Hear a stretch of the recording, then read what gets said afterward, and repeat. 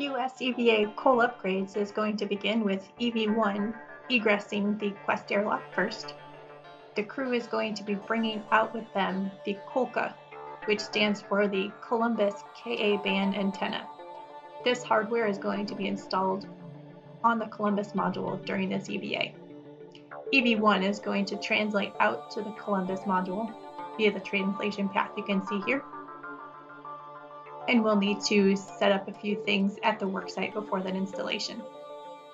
EV2 is going to translate to an external platform called ESP2, where he is going to be ingressing the SSRMS, the robotic arm.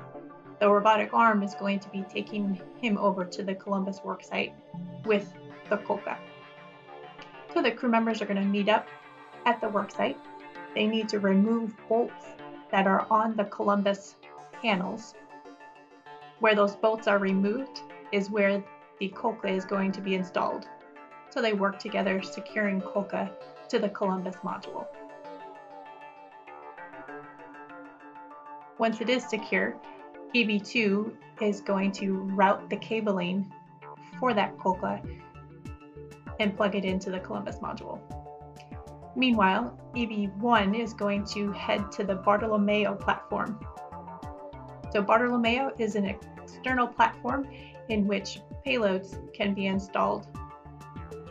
There are clamps that need to be opened up in order to remove the cabling that needs to get routed in order to activate the Bartolomeo platform. So the crew works together to get those cables routed and installed. EV1 also needs to remove another set of cabling that is going to hook up an antenna for Bartolomeo, which you can see here. Once Bartolomeo is complete, the crew members are going to go back to the COLCA and remove a cover. So the cover was installed in order to protect the antenna during installation. Since it's no longer needed, we are going to have EV2 jettison that cover while he's on the SSRMS.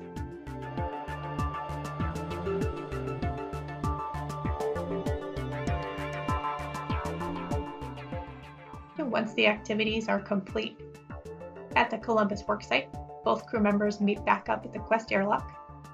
They reconfigure some bags to take out with them for their next task, which is going to be out at the portmost section of the space station truss. They're going to be heading out to P6.